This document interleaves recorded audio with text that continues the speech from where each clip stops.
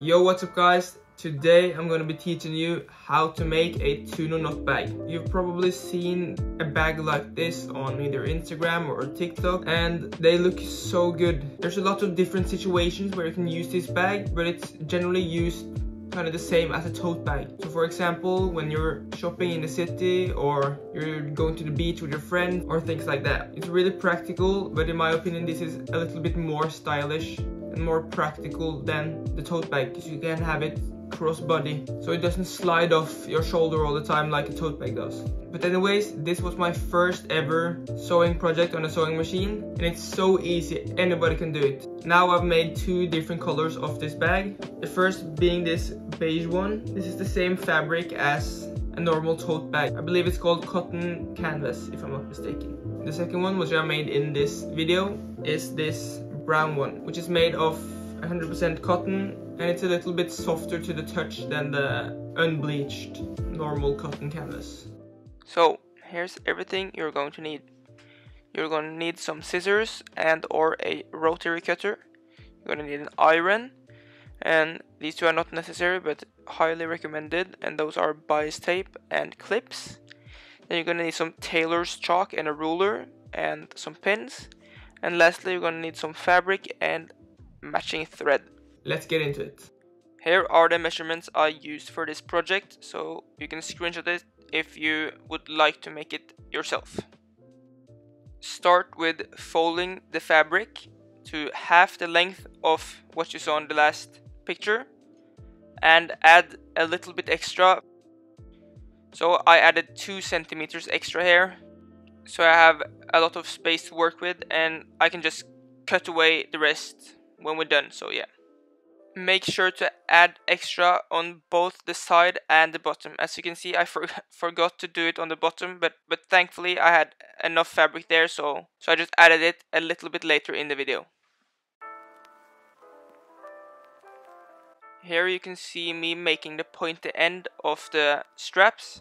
I just marked 10 centimeters down the strap on the inside and drew a line from the corner to the 10 centimeter mark.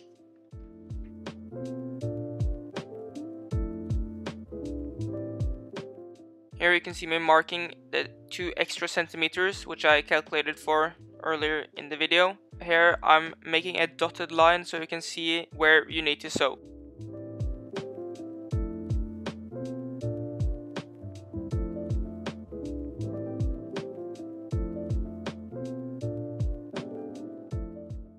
If you know you would like to make more of these bags, you can draw them up on some paper. I'm just using normal baking paper here, or you can buy some tracing paper. The process next time will be so much faster and it's really useful. Here I'm marking the top of the rounded part of the bag. I just marked 20 centimeters up and I freehand the rounded part.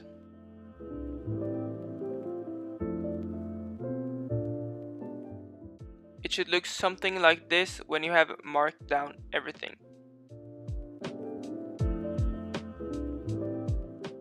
Before cutting out the fabric, you should pin it down.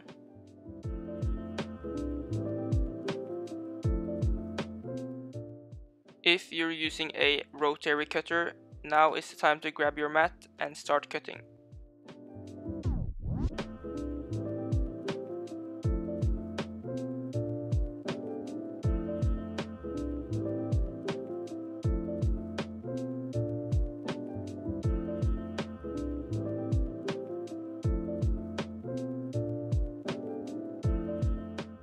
Fold the fabric once again and make sure it's the same size, and then put the cutout on top and pin it. Now you just cut around the first cutout.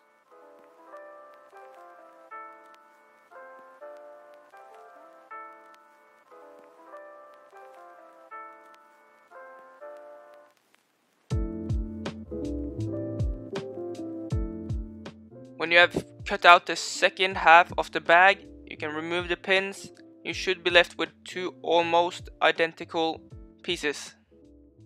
And it doesn't really matter if they're off by a little bit because we're gonna cut off the excess fabric anyways. Remember that the sides that you put together now will be facing outwards, so be mindful of this. pin the sides together, and we're ready for sewing.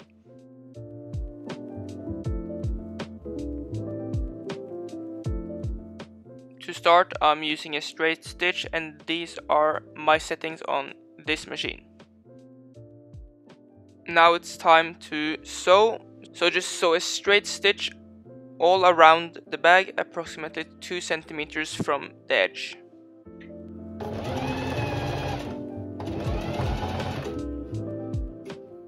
Remember to secure your stitch like I did here.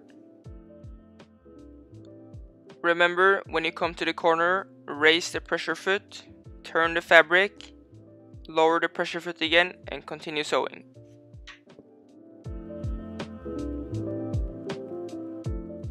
Now we're gonna make the bag a little less flat by kinda pinching the sides apart and making a triangle, and then lining up about 10 centimeters and drawing a line with a chalk. Then just go ahead and sew along that line.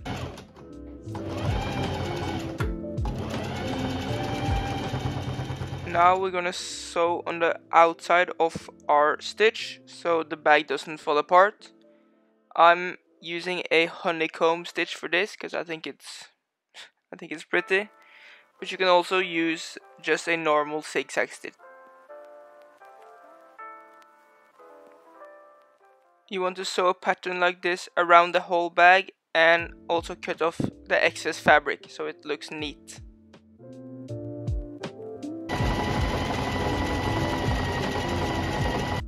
Now we're gonna make the bias tape for the opening of the bag. You need just under 4 meters of bias tape to go around the whole bag. I didn't have 4 continuous meters of fabric. I cut 2 pieces of 2 meters with 4.5 centimeters in width. Now we're gonna use our bias tape maker to make the bias tape. Start by making the end pointy so it will fit easily through the bias tape maker. Then push it through and use the iron to make it flat. Now fold it in the middle and press it down again. Also iron the sides of the bag.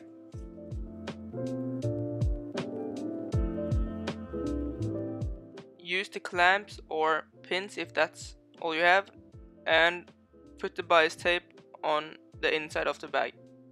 When you come to the end of the straps, I recommend just securing the stitch, taking it out and folding the bias tape over, and then just start again. When you're at the end of the bias tape, or if you want to connect 2 different pieces of bias tape, just put one under the other or over the other and just continue sewing. All you have to do now is tie a double knot at the top, and boom, you got yourself a Tsuno Knot Bag. Let's see how it looks on body.